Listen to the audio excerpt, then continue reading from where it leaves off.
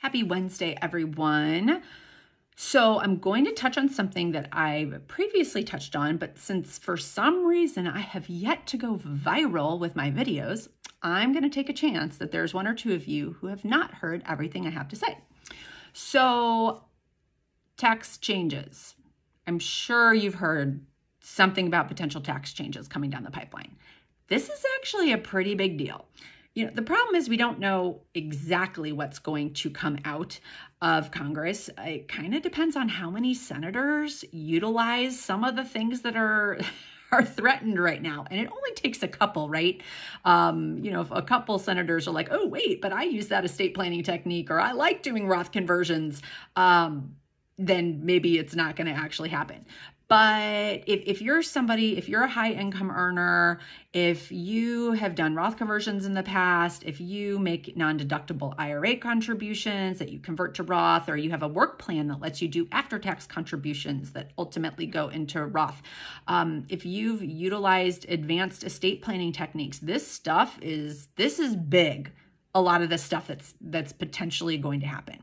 Here's what you do not want to do. Oh, it's December 31st. I think Congress passed something, or I heard about them doing something.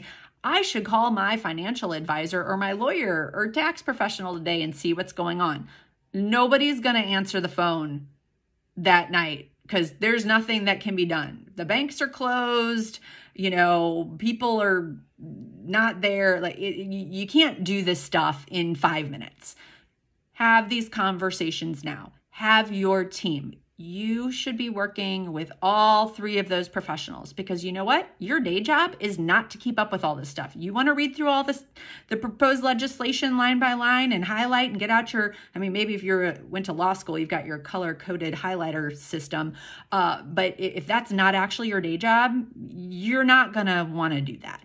So I think the best thing to do is leave it to the professionals. So you've got to work with them and don't wait. This is a big deal. So, if you're high income earner, if you have a significant net worth, what's the magic number? I don't know. It's potentially the state tax exemption is going to come back down to the $5.5 million adjusted for inflation, close to $6 million per person.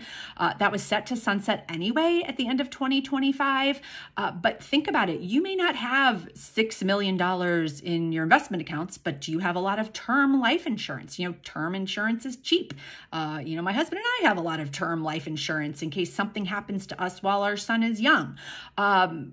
You could not know it and have an estate tax problem. You could be inheriting money, and that could ultimately cause an estate tax problem. So these are important conversations. Don't procrastinate. It's so easy to procrastinate, but don't.